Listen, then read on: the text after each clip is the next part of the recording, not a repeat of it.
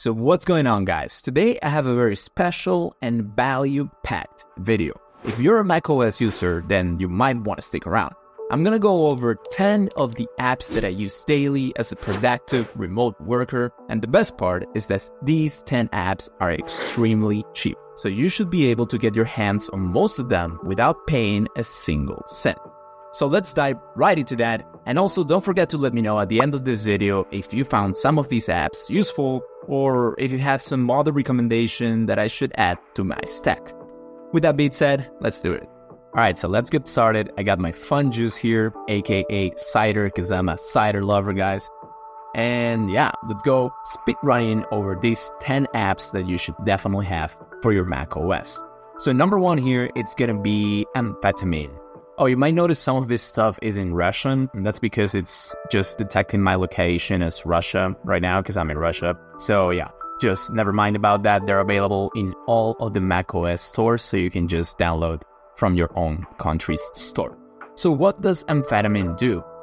Amphetamine is, if you look at the top right here, it's this little ball right here, and it basically prevents your Mac from going to sleep. So right now it's active. If you see the line's really up, and if the line's horizontal, that means it's inactive. Now, why might you want to do this? And I think the answer is it really depends. I hate my Mac just going to sleep when I'm working from home. I might stand up for a couple minutes and then, I gotta log back in. That's just not my style. The other reason, and more functional you might say, is if you're downloading some files, some torrents, whatever it is, you don't want your Mac to go to sleep because your hard drives will go to sleep as well, and then your download might stop. So just using Amphetamine for those couple of reasons, it's enough for me to recommend it for you. Also, it's entirely free, so just go ahead and try it and you'll see what I mean. Number 2 on the list, it's Hotkey. Now, Hotkey is a shortcut manager. What that means is that you can essentially use shortcuts for any app that you might like, or folders also. So I'm gonna go ahead and show you how that works. If I just press my shortcut, I can use an app, in this case Notion. I can go back to the other app.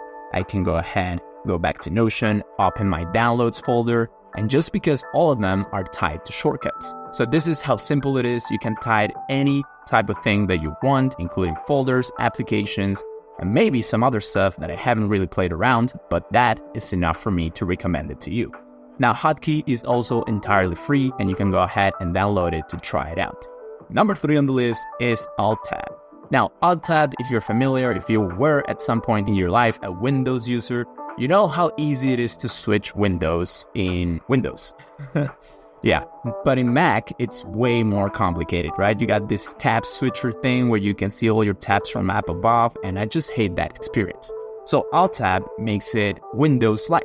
You can basically see everything that you have open here. You can close it with a click of a button as well, and you can get right into anything that you want. So if I want to open one password, it's in the background, but it's still running, so you might see that. Or if I want to go back to Notion, I just click it like this. I can close it as well, or I can just switch between any windows that I have active and just go right like that. Now, Alt-Tab is also entirely free. You can support it by donating a couple bucks, which I would always recommend. Now, the number 4 app and the last app that it's entirely free in our list, it's Peek. Now, Peek was created by a good user, my good friend Pratik, and I hope I'm not butchering your name, man, but I really love what you did. So Peek is a way to access ChatGPT and any other LLM that you might want. So how it works is you just have this floating window right here. You can select either ChatGPT, Gemini, Perplexity, or even more options if you go to the settings like Claude, for instance. Now you just have access to your favorite large language model anytime you want. And as you can see, the window will stay floating. If I'm doing something in the background, I can also just quickly hide it, bring it back up. If you need fast answers or to do some fast math equations or text corrections, now you have a way to do it extremely fast. Now, number 5 on the list is probably my favorite app in the last couple of years, and that is Super Whisper. I was really looking for a solution like Super Whisper for a long time, so I never get tired of recommending this app. And it's, simply put, voice-to-text transcription, but done extremely well. Now, if you have a look at Super Whisper's website, you'll see that they have a free tier, which is enough, in my mind, to get you started and have a real feel for the experience without having to pay for all those pro features. So I'm going to go ahead and show you what I mean with Super Whisper here. I might just go ahead, start recording with Super Whisper, and you'll notice that everything that I'm saying right now will get transcribed into text as soon as I press this shortcut. And boom, there we go. So you can see that it's extremely accurate, and that's because I'm using like one of the large models that they offer, but you can do a lot of stuff with it.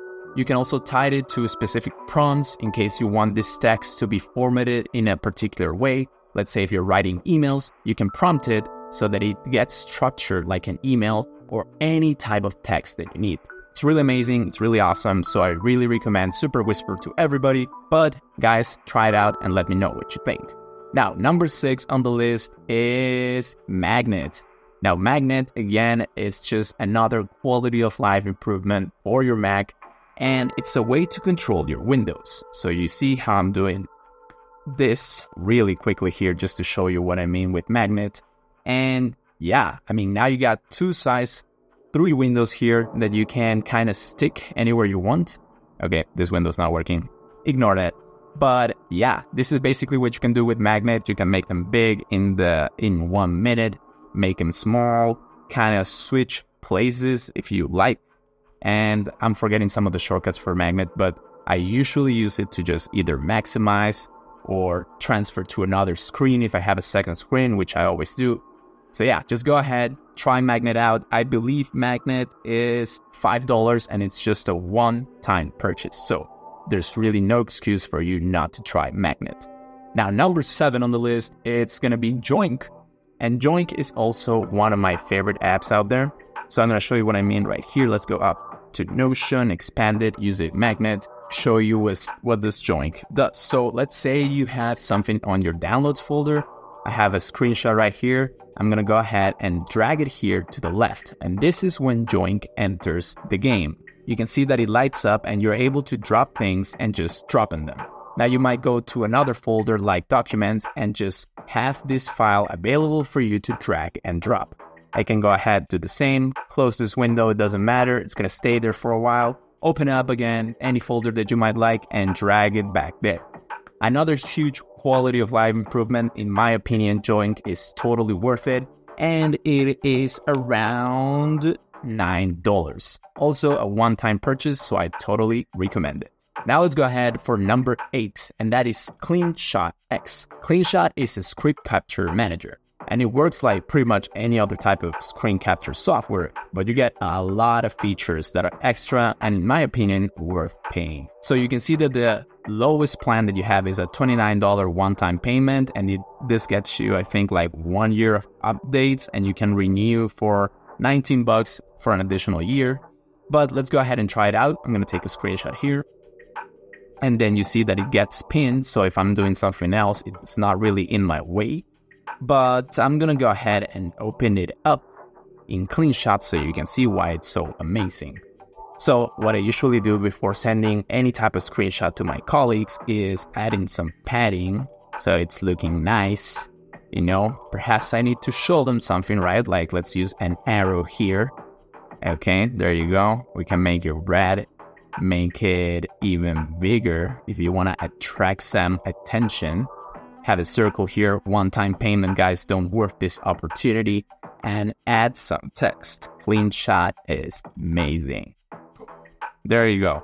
And now you got a nice screenshot that you can use as whatever it is that you need, a guide or just showing. And I'm gonna go ahead, click done, and now you're able to save it, and it's on your download folder. Simple as that, and it's looking pretty professional. Now, another thing you can do with CleanShot that I love is the text capture. So I'm going to go ahead and just use this tool to show you how it works. I'm going to hover over this CleanShot stuff, go back to Notion, and click paste. You can capture text from any part of your screen, and it's extremely useful for quick copy and paste. Now, you can do a lot of other things with CleanShot, like screen record as well. Super useful for that. And yeah, just try it out. It's a $29 one-time payment, so I definitely recommend it. Now, number 9, as we're getting down in the list, we go a little bit more expensive, but this is Alfred. And Alfred, it's a $39, I think. yearly payment, if I'm not mistaken, or at least until they get a next big update. Now, Alfred is just a better spotlight for your Mac. You can think about it like that. Anyway, so let's go ahead back to Notion here and use Alfred to do something like, for example, access my shortcuts. So I'm going to go ahead, SC, and I have some of my shortcuts that I typically use, like word count. So you can just select this stuff, click SC, word count, and this will tell me how many characters or words I have here, 29 words. You can use it to open any type of software, extremely fast. You also have a notepad integrated with that, which is extremely useful. It's a clipboard manager. So everything that you actually pasted and copied, it's going to be stored there for you to just quickly access it if you need it again. Alfred is just amazing. It gives you a ton of customization options. Let's go ahead and do the emojis. Smile. You can now quickly find your emojis and smile all the way to heaven. There you go. Get Alfred. It's really amazing. You can do a bunch of other things that I haven't shown you, like finding your contacts, and I just kind of remembering things and doing them, but this is kind of how it looks if you're curious about it. Just go ahead, go to Alfred's website and check it out. I think you will also be amazed by its capabilities. Now let's go ahead to the final recommendation I have in this top 10 cheap list, and that is TextSpander. Now, TextSpander is going to run you about $40 per year in the individual plan, but let's go ahead and show you what does it do. So TextSpander is a snippet manager, and what snippets are essentially pieces of text that you have saved somewhere, in this case in TextSpander, and they allow you to replace any text with another text. So it's a text replacement tool. So for instance, if I want to write my email somewhere, I just don't want to take 2 hours to do it, so I might just do EML, and that would automatically auto-replace my email right there. Then I have some of my prompts for AI work as well. So if I just write casual, I have a correction prompt in this case, correct the following text, check for mistakes in grammar, spelling, and you kind of get the point. You can use it to really save big chunks of paragraph, sentences, whatever you need. If you're working in something where you're constantly using prompts for AI, like text corrections, like I just showed you, it's extremely useful, and it's one of those things that saves you time, but also saves your mind all the hassle and gets you feeling good instead of annoyed for just typing some stuff that you're typing 1,000 times a day.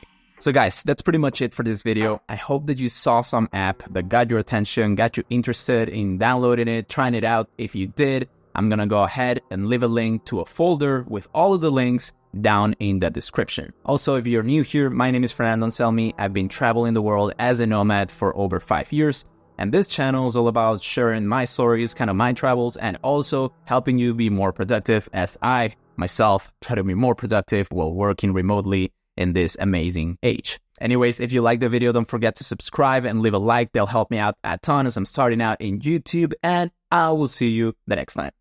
Thank you for watching.